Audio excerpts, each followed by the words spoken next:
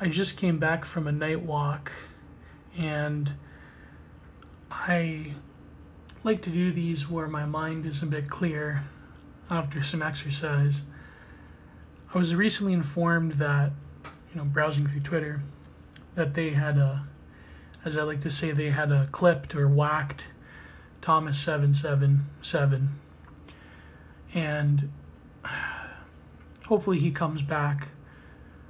But to me, Thomas, he created a sort of, what would you say, a folk, I know I'm sounding so pseudo and pretentious, a folk literary style through tweeting, and you couldn't mimic his style if you wanted to. He had this voice, and he viewed these spheres and these forms of dissident politics with an utmost seriousness that was informed by his life experiences, almost like gang turf warfare, the war of ideas.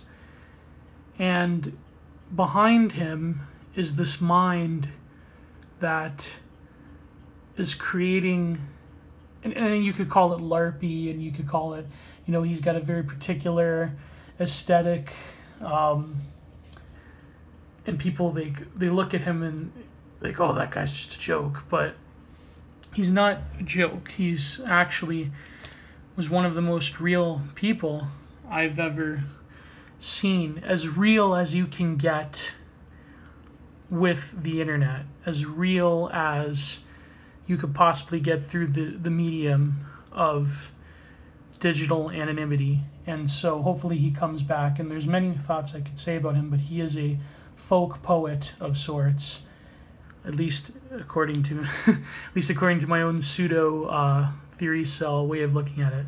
So God bless.